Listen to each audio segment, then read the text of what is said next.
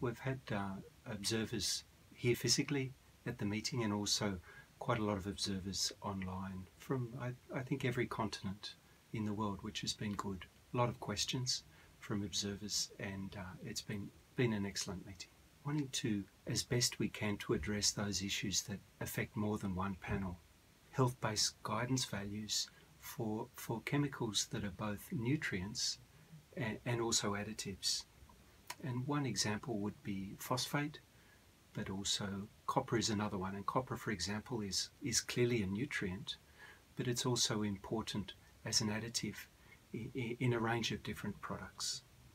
Three of the other issues that we've been addressing, the first one relates to non-monotonic dose response, or it might be called low dose response, and that follows on from work that has been done here in the scientific committee some years ago. And here we're particularly focusing on the issue of, well, what's the biological relevance of these responses.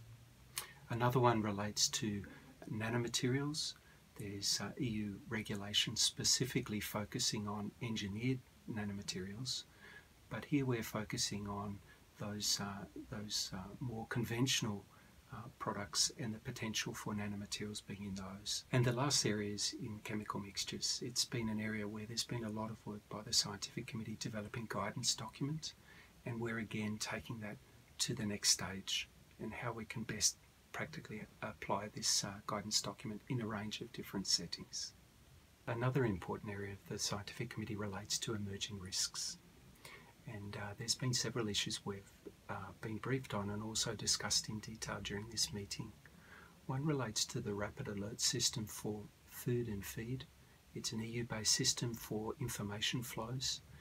And another area of emerging risks that we've just finished discussing now relates to a new methodology to help better understand drivers, better understand risks, and better understand ways to manage those in food systems. And we're using the example of Atlantic salmon in a Norwegian setting to do that.